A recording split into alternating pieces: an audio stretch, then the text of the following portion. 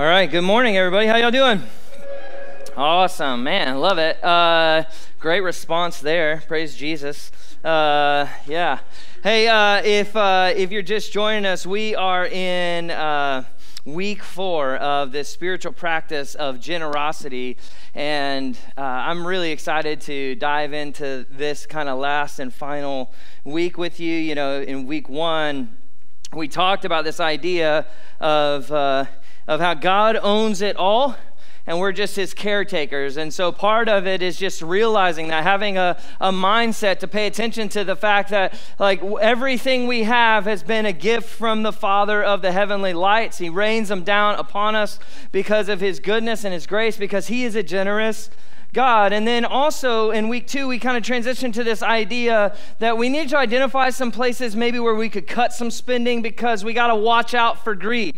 Right? Like Jesus says in his teachings, you got to watch out for greed, because, man, like, if we're going to be generous people, greed is going to be a space that, or a thing that comes after our hearts and vows for our attention. And then last week, we talked about this idea, how it is just a flagship mark of Jesus and his followers, that they believe that there was more joy in giving than receiving.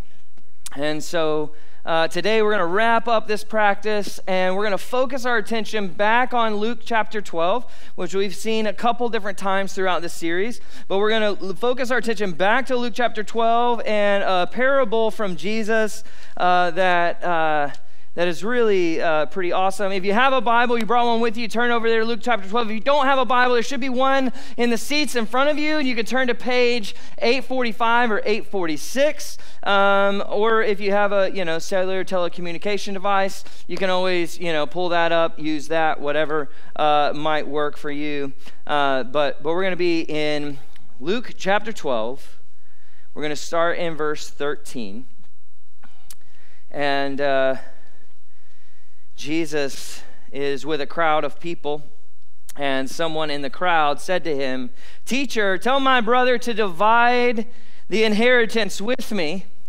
Jesus replied, "Man, who appointed me the judge and arbiter between you?" So right from the outset, you begin to see Jesus is he's brought into this dispute with a guy and his brother over money. And this is important. It's important that we see that money has a ability, if we let it, if we give it that power, it has the ability to take and divide relationships, especially amongst family. Maybe some of you have experienced this. Maybe some of you have had experience with this, with brothers and sisters or aunts and uncles or cousins or whatever. But money, oftentimes, if not put in its proper place in our hearts and in our lives, can tend to divide us. And here is a brother who's divided with his brother, and he says, "Jesus, I want you to tell my brother how to handle this." And Jesus is like, whoa, like, that's not really what I'm here to do. It's not really my thing.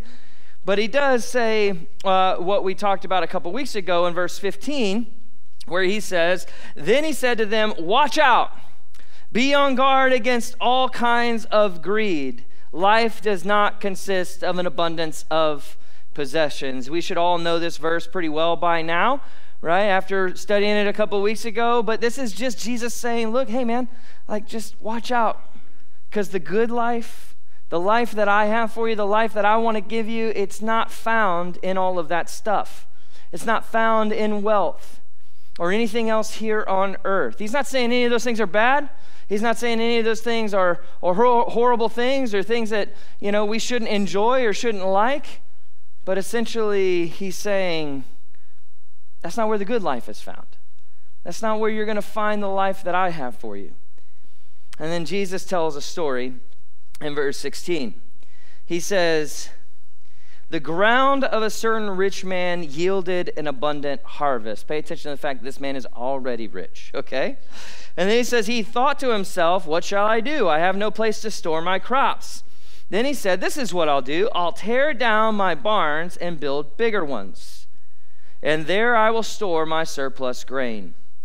And I'll say to myself, you have plenty of grain laid up for many years. Take life easy. Eat, drink, and be merry. This story Jesus begins telling is about a wealthy man. He's already wealthy. He's a wealthy landowner, and he has more than enough money. He has more than enough to make ends meet. And he realizes he might have more than enough to make ends meet, but he doesn't have enough to store all the surplus and all the extra. And so he says, well, what am I going to do? And instead of being content, like we talked about in this series, instead of being content, he says, you know what I'm going to do? I'm going to tear down my old barns, and I'm going to build bigger barns to hold all of my surplus crops and grain, which obviously equates to riches and money in his time. And he says to himself, he says, now I can take it easy. I love how this line is translated in some other translation. The CEV, it's translated, live it up, eat, drink, and enjoy yourself. In the Message, Eugene Peterson paraphrases it this way: you've got it made, now you can retire. Take it easy and have the time of your life. This was the life philosophy of the pagans of Jesus' time. And so what Jesus is doing is he's saying this person was not following God. The word pagan is not a way of saying someone was bad. It was just a way of saying that they weren't a follower of God. And so this is Jesus saying, hey, this is what they go after. This is what the pagans go after. They're just not following God. And two Harvard Business School graduates, they wrote a book called God and Money. And they retold this parable in a modern way, which I found really appealing, actually. So take a look at it. It says, the stock options belonging to a manager vested after a major run-up in share price, and he thought to himself, what shall I do? For I already have enough saved up to send my kids to college, my house is paid off, and I've already maxed out my 401k every year. And he said, I will do this. I will open up an investment account and create a passive income portfolio, and I'll exercise my options and put the money there. And I will say to my soul, soul, you have a big enough portfolio to be financially independent, retire early, plan some vacations, and play golf. And you guys know, if you know me at all, how good that sounds, right? Like, you know that, like, when you start talking about vacations, I like vacations. And when you start talking about golf, I really like golf. And when you start talking about vacations that have golf, now you got me, you know? Like, that's the thing. And if you know, like, man, but as good as that life sounds, right? As good as all of that seems, Jesus calls this man a fool. Look at verse 20. He says, but God said to him, you fool, this very night your life will be demanded from you. Then you will get what you have prepared for yourself. And this is how it is and will be for whoever stores up them things for themselves but is not rich toward God. Meaning that if you want to max out your life and build bigger barns and store up those riches that you have here on earth, it's just not going to mean jack squat when it's all said and done. It would be a colossal waste of time, energy, and resources because it could all be gone tomorrow. And it is clear by what Jesus is saying that you can be a financial success in our world and be a complete and utter spiritual failure. And this is how it is for those who store up for themselves treasures on earth but are not rich toward things of God. But I also want to understand something about Jesus' culture. Because the group of people who Jesus is speaking to, I mean, the majority of people that are around Jesus at this time and living in Jesus' world at this time, they're not wealthy folks. They're mostly poor peasants. Very, very few people made it into the upper class, much like today. But even the middle class was a very, very small, select few people that were able to pay their bills and owned a house, but they kind of lived paycheck to paycheck, so to speak. They made up about 10% of Jesus' population, about the population when Jesus was around. And about 90% were poor. They relied on other people's charity in order to make ends meet and provide their basic needs. And so the thought, Jesus is telling this story, and the thought of someone who would have all of that ability to bless so many people and yet decides to hoard it and hold it for themselves, neglecting the majority of people in the world, the image bearers of God that we're called to love and care for. It would be foolish to do such a thing. And yet, the sad thing is, I think, is that the villain in Jesus' story is often an American hero. The villain in Jesus' story is somebody that we oftentimes aim to be like. More often than we would like to maybe even admit right now. But Jesus talks to his disciples directly in verse 32. After he tells this parable and this story, he says to them this. He says, "Don't be afraid, little flock. Your Father has been pleased to give you the kingdom. Sell your possessions, give to the poor, provide purses for yourselves that will not wear out, a treasure in heaven that will never fail, where no thief comes near and moth destroy. For where your treasure is, there your heart will be also." You see, many of us, we're not these wealthy landowners. We're not this guy in this story. We're people who can't really build bigger barns, don't have the money to build bigger barns. We're just people who are working, living life, paying bills, trying to make ends meet. And this is probably a lot like most of the guys who followed Jesus. Most of the people who Jesus called to be his disciples. And yet he doesn't give them a pass on being generous just because they're trying to make it. Instead, he says, "You know, because you've been with me. You know that my Father is pleased to give you everything. He's going to give you the kingdom. He's going to give it to you all. You just have to trust him because he's a good, loving, and generous God. He's going to take care of you." That's his advice to the disciples. And then he tells them, sell it all. You who don't have barns and bigger barns to store up surplus, you who have just enough, sell it all and give it to the poor. This is going to be like kind of scary, right? I mean, you and I, we're like those people that he's telling to sell everything they have and give it to the poor. And he's saying that when you do, God's going to give you something that's truly worthwhile, treasure in heaven. We talked about this last week a little bit, about how our heart is tied to our money and how our heart often follows our money. And when we spend our money on things that won't last, our hearts will be racked with fear and greed. But when we give it away, then this is Jesus' solution to the problem. When we give it away, we become more free. And we become more trusting. And we become more of the people that God calls us to be.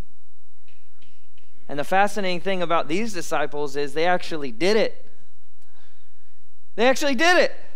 Look at Acts chapter 2.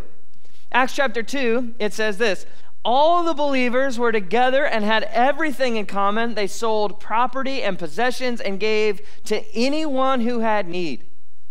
In Acts chapter 4, we see about this. It says, all the believers were one in heart and mind. No one claimed that any of their possessions was their own. You see that? They didn't think of things as their own. They thought of everything belongs to God. They understood stewardship. And they shared everything they had. With great power, the apostles continued to testify to the resurrection of the Lord Jesus. And God's grace was so powerfully at work in them all that there was no needy persons among them. From time to time, those who owned land or houses sold them and brought the money from the sales and put them at the apostles' feet, and it was distributed to anyone who had need. The church, the disciples of Jesus, the most amazingly generous people that you would ever meet. And they never let anybody go without. Tim Keller makes this keen observation about this. He says, the early church was strikingly different from the culture around it in this way. The pagan society was stingy with their money and promiscuous with its body. A pagan gave nobody their money and practically gave everybody their body. And the Christians came along and gave practically nobody their body and gave practically everybody their money. Throughout the history of Christianity, from then until now, generosity and radical generosity of that has been a flagship mark of Christians and followers of Jesus.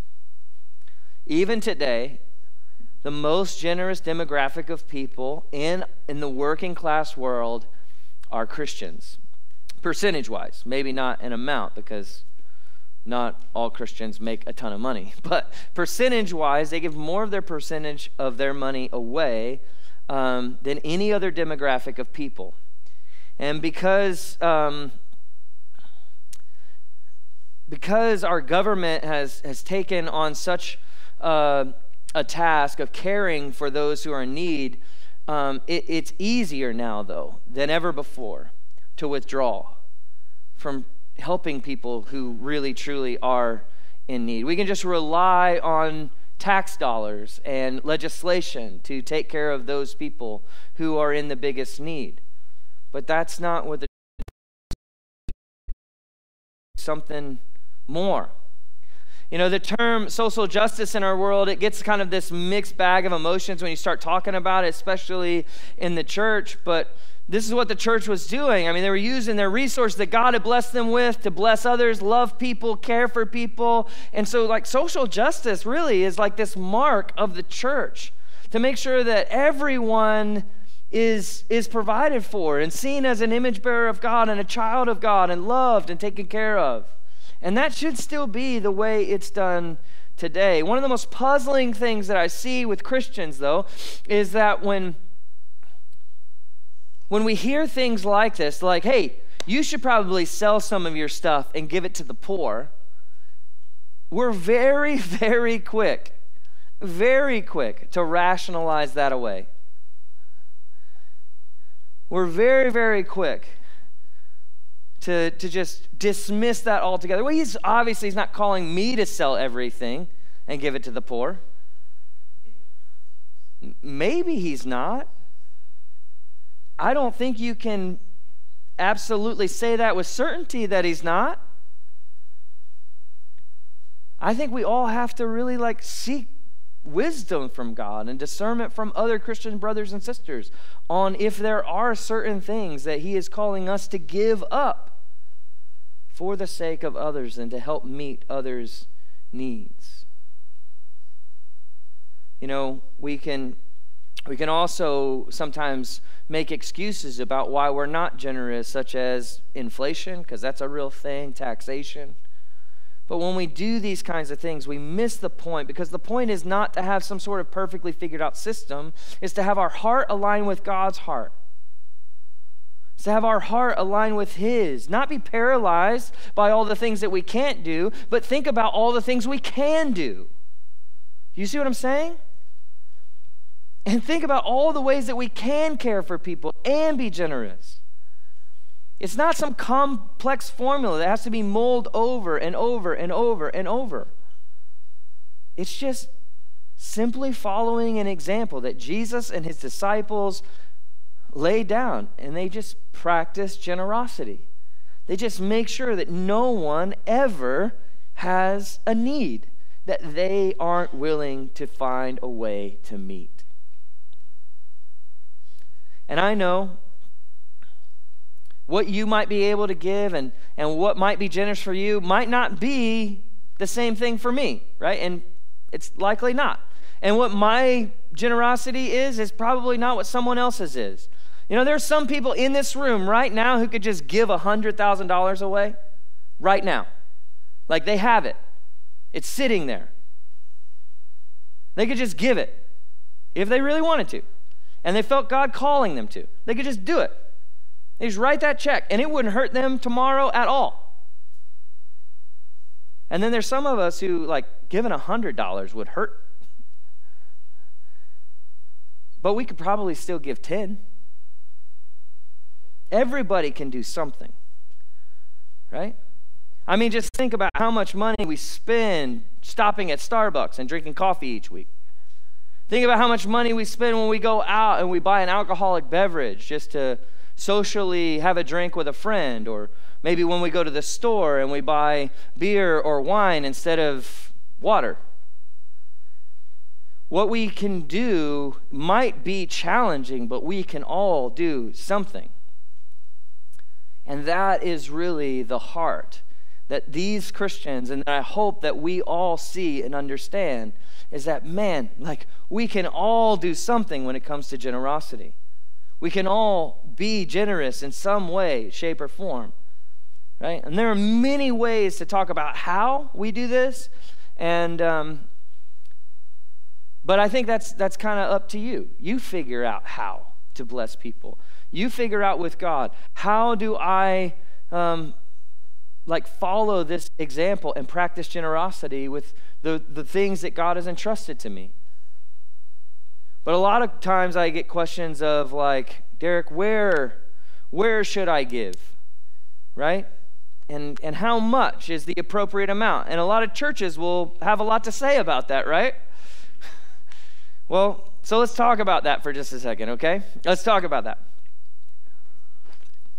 Where should you give? Where should you give?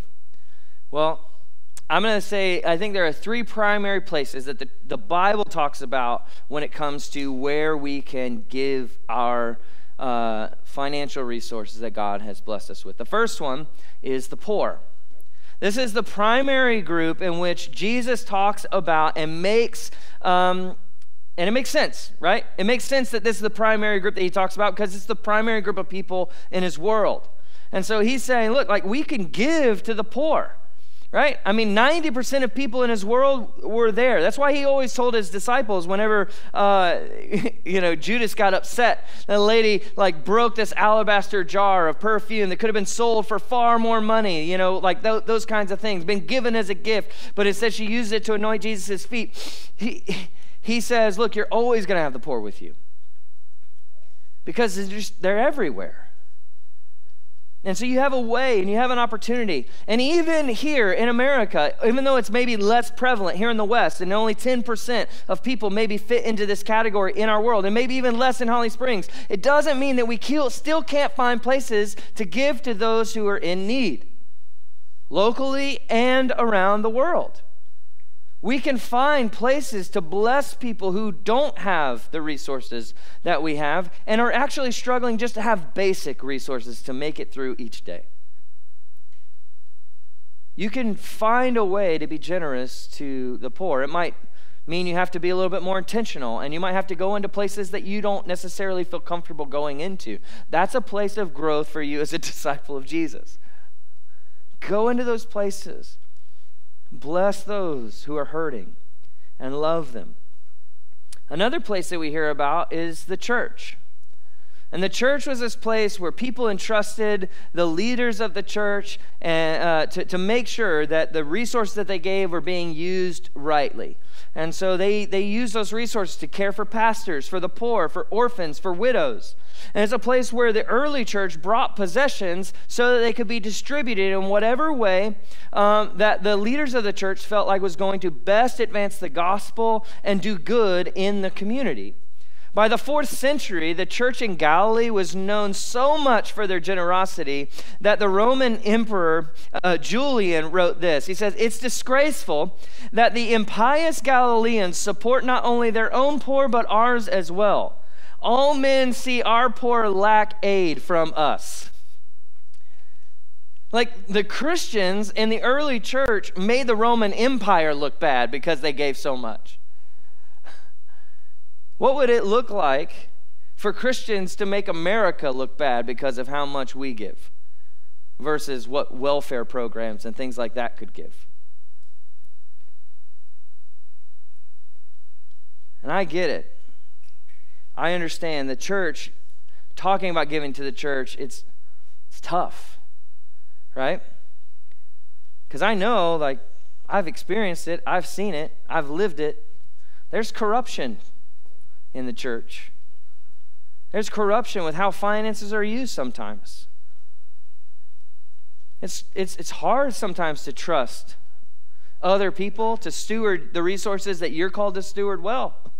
I get it. And can I just be honest from the other side of that? It's hard to steward it well. As a leader in the church, it's not an easy job to make sure that, like, we steward every dime that we get in a way that honors God. But I can tell you this, at Lake Springs Church, I can't speak for any other churches, but I know here, the people who have been entrusted to steward what it is that you entrust us with, we take that very seriously. We don't ever make jokes about, like, the finances here. We are and desire to be as transparent as possible, never letting anyone be able to question our integrity or the way in which we handle those things. And so I don't know if that helps you at all, but I just want you to know we take it very, very seriously. It is something we have conversations about all of the time. And we make sure that we do not mess it up, or we try not to mess it up as often as we can. And I would just say, if you have questions about that, you want to know more about how the finances are spent, or you want more transparent understanding of what's going on with the finances at our church, that's a great place for you to take that Connect card that's in front of you and ask a question to our elders. That's a great place for you to put something before us. I love the elders are amen in it. I love it. But that's a place where you can put something before us to just truly be honest. And you can do that anonymously. You don't have to put your name on the card. And we'll answer your question. We promise. Any question we receive, we will answer. We will answer it truthfully and transparently. And if we mess it up, we'll be honest and say, hey, we messed it up. But that's a great place. If you're interested, wondering what's going on, like, that's a great place to ask. But here's the other thing that I know about giving to the church is that I'm standing up here and you all provide my livelihood.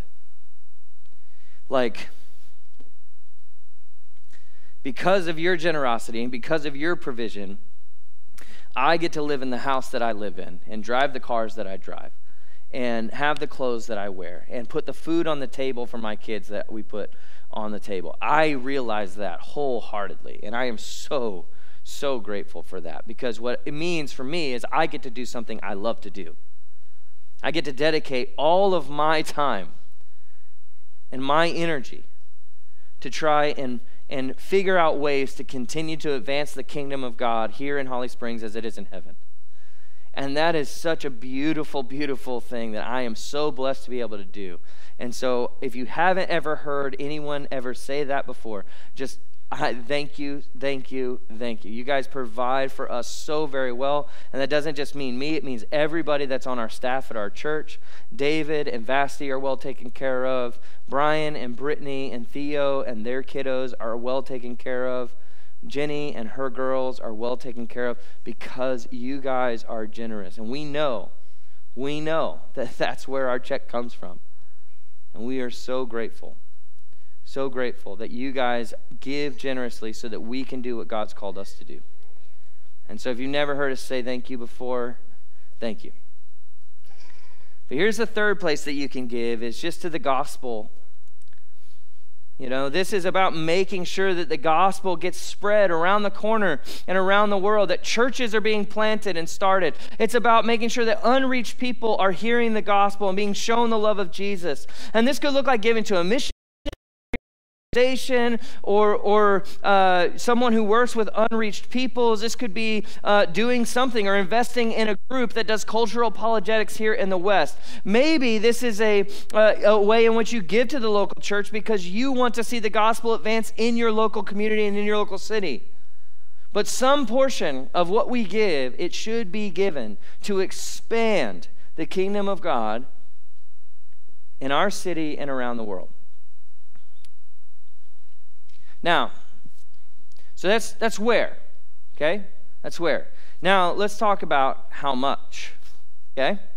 Let's talk about how much. Now, when asking the question how much, I want to be clear that the New Testament doesn't make any clear statement on what people should give or how much people should give. There is no directive in the New Testament on how much square footage is appropriate for a family of 5 or 6. There's no stipulation in there about how many shoes and how many shirts you're allowed to have in your closet, anything like that. All right? There is nothing like that. But instead, Paul says in 2 Corinthians, he says, give what you have decided in your heart to give, not reluctantly or under compulsion. So there is no set amount. How much you give is directly up to you, and it is directly based on your relationship with God. And you need to give space to ask God and speak with God and let him speak back to you, and you actually listen, okay, when he tells you what is an appropriate amount for you to be generous with and give. But just because it doesn't say that there's an exact number or an exact percentage doesn't mean that we can't also follow some pretty good principles. So let me give you some best practices on how much to give. First thing first is first fruits, no pun intended, okay? What does this mean? It means that whatever you bring in, before anything else goes out, what it is that you've determined with God is set. Like, that is what you're going to give. You don't give out of the leftovers. You don't give out of this place of, if I have enough, then I will give. You give first fruits. You give back to God first, before anything else. That's the thing that's allocated. When you go to buy a new home or you go to pay rent, you do not go, oh, you know what? If we just pull from our money that we give, we could now afford this place. No. You don't change the money that you give. In fact, if you're making a big decision like that, I would tell you and challenge you to increase what you're going to give if you're going to increase your standard of living, increase your standard of giving. That's what I would say. But I'm crazy, so there you go. But give whatever you feel like God has called you to give, and give that first, before anything else. Another way in which you can practice generosity within the church is to start a generosity fund. I love this idea because many people who are a part of the church already give generously and already have a plan and are consistently generous in some way. But a generosity fund can help you grow as a giver. It can help you grow in your generosity by just thinking about, hey, maybe there's a percentage outside of what I give to all these places that I could just use to bless people's lives. A great way that I heard about this happening recently is I was talking to David about this, our worship leader, who's not here today because he's at another church preaching today. But I was talking to him about it, and I said, you know, I think a generosity fund is a really cool idea. He goes, yeah, what Vasti and I do is we buy like 10 McDonald's gift cards of $10 every month, and we just give them away when we see someone in need. And I said, well, why don't you just give them Chick-fil-A? And he said, well, I love Chick-fil-A, and I think Chick-fil-A is great, but my $10 goes a lot further at McDonald's than it does Chick-fil-A, and I can help somebody more by giving them $10 to McDonald's than I can give them $10 Chick-fil-A. And so I just thought, man, like, he's really thought about this. He's being intentional about saying, man, I really want to bless people. I want to bless them as best as I can. And so here's a way in which I can bless someone when I come in touch with them, or when I come in contact with them, or when I drive past them on the road, or whatever it is. I have these things on the ready. Now you have to plan ahead, and you have to be willing to stay committed to it, but you could do it, right?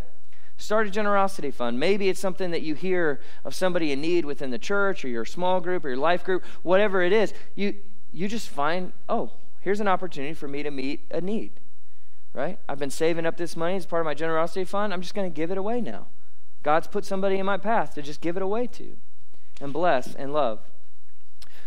Another way in which, or a best practice, is tithing. The word tithe comes from the Hebrew word maser, which just means a tenth. So it's not really a money term, it's a mathematics term. And although that there is no directive in the New Testament to tithe, or that word is not used, it seems to be the staple of what most Christians tend to ascribe to. That like at a bare minimum, I'm going to try and give 10% of whatever it is God has entrusted me with. I'm going to give a bare minimum of that back to the church, organizations, and missions that do stuff here and globally. Mallory and I, we give our 10% to Lake Springs, but then we give about another 2% to other places outside of Lake Springs. However, you might decide that, you know what, there are 5 things that God has laid on your heart, and you say that my 10% is going to go to those 5 things. That's fine. That's fine. Right? Like that, I think that's still what I would consider a tithe, right? Even if it doesn't all come to the local church. We love and believe the local church is the hope of the world, and so that's where we put our 10%. And so, but if you feel like, you know what, I want to diversify this 10% in different places that my heart is really drawn toward and that I feel like are on God's heart. Okay, cool, no problem, right? But that's a great way to practice generosity. And then maybe you are already giving a tithe. Maybe you've been tithing for a really, really, really long time. And I would just ask you, when's the last time you went back to God and revisited and had a new conversation with God to say, hey, God, should I give more? Because I think if we're really, truly trying to grow as followers of Jesus, our generosity has to be a part of that too. That we have to continually ask him, how can I grow in this way of trusting you and having faith in you? And so I would say another way is a graduated tithe. That's like adding a percentage to your tithe year over year or something like that. And so when you go to 11, the next year you go to 12, and the next year you go to 13, the next year 14, and so forth and so on. Some people give what's called a reverse tithe, which is giving 90% of their income away and only keeping 10% to live on. That's literally my generosity and financial goal in my life, is that I'll be able to do that. I cannot do that right now, and most of us cannot do that. And I'm not saying that you should cripple your children and your families in order to try to do that. I'm just saying that's something, by the time that I am leaving this earth, I'm hoping and praying that I'm giving more than I'm keeping. And I'm hoping that I'm able to do that, and God will bless me. But that takes good stewardship, and it takes continually being generous, so God will give me more to be generous on every occasion with. And so those are some best practices for how much, or a way to think about how much, okay? Hopefully that's helpful. Now let me challenge you with this next step as we close out this series. I just want to challenge you with this next step, okay? If you don't have a budget, please make a budget. If you need help making a budget, please call me. Please call me. Call me tonight. Leave me a message because I'm not going to answer it. But call me as soon as you feel like you need some help with a budget. I will help you create a budget. That probably goes for any of our leaders here at the church. But like, we will help you build a budget so that you can stick to a budget, because that's really, really important. But I would encourage you to share your budget with a trusted friend and a trusted Christian companion. Share with them your generosity plans, your generosity aspirations. Guys, following Jesus and practicing the way of Jesus cannot be done on our own. We need a community to help us. And I know that some of you will be like, well, I share my budget with my financial advisor, and that's all well and good, except for your financial advisor is making money off of you. And hopefully your Christian community won't. But they'll ask questions that I think like really draw out the heart of God in a major, powerful way. That's good and transformative in your life. The other thing that I realize is that, man, like, some of your money, if you go with a financial advisor, they're going to want to put your money in some accounts that are giving money to businesses that, quite honestly, are not doing things that would be things God would be proud of or happy with.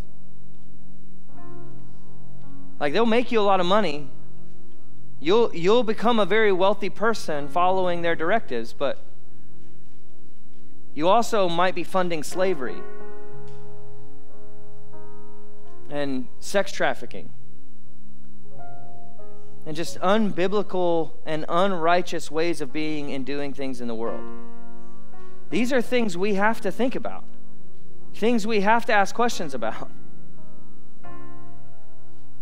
We can't just think that anytime we throw some money somewhere and it starts to make more, like that's a good thing.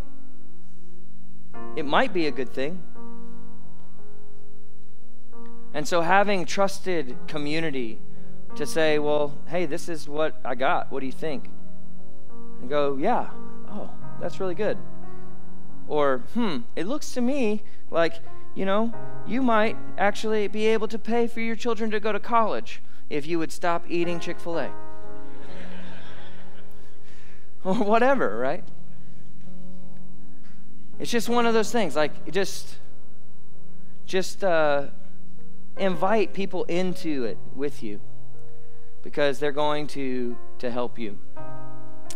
You guys know this. I just felt as I was preparing, especially this morning, I just felt like the Holy Spirit was laying it on my heart to challenge our church today. We just experienced, or at least there are a lot of people in our state and around our state who recently experienced some really devastating circumstances when it comes to their livelihood and their way of life. Many people have lost so much in the wake of these storms that have passed through in the last week. And so I sent out a quick message to our elders this morning and just said, hey, this is what I want to do. And our elders all said unanimously, yeah, I think that's great. Let's do it. And so here's what we're going to do. Anything that is given today in our generosity boxes that you see at the back of our room, whether that's cash or check, anything that you put in there, we're going to give 100% of that to people in need that have been impacted and devastated by the storms that have taken place in our state. And so I know there are probably people that that live in those places that have been impacted.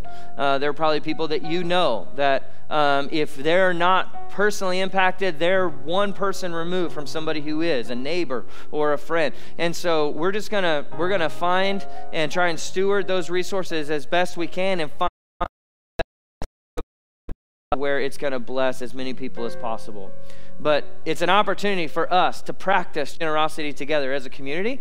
And so I know we don't carry around checkbooks very often and those kinds of things. So here's the other thing that I'll say is I'll have Brian do this as well. Brian, if you'll create a giving fund on our online giving that just says storm relief or something like that, then if you go online and you give online and you click that storm relief tab instead of the general fund, then we'll give all of that money away as well, 100% of it, okay? We really, really believe that God has put us here to steward his resources well and do good, bringing his kingdom here on earth as it is in heaven. And so let's all do it together, all right? Let's pray. God, we thank you that we are able to be here in this beautiful building. God, thank you for protecting us from the storms that we experienced this past week. Thank you for just getting us all here to this day. God, it's just a picture of your goodness and your grace and your generosity and your love. God, I pray that you will, let us never forget that. Let us never see ourselves as children of a God who has nothing, but that we are children of a God who has it all, and who can richly bless us in every way so that we can bless others. God, I also just, God,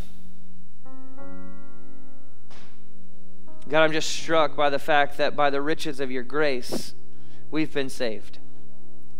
By the riches of your glorious grace, we have hope and a future. Because you pulled us out of the muck and the mire, and you saved us and redeemed us by your broken body and shed blood. And so, God, thank you for that. Thank you for raining down this generous love and this generous grace on us all. We love you and praise you in Jesus' name. Amen.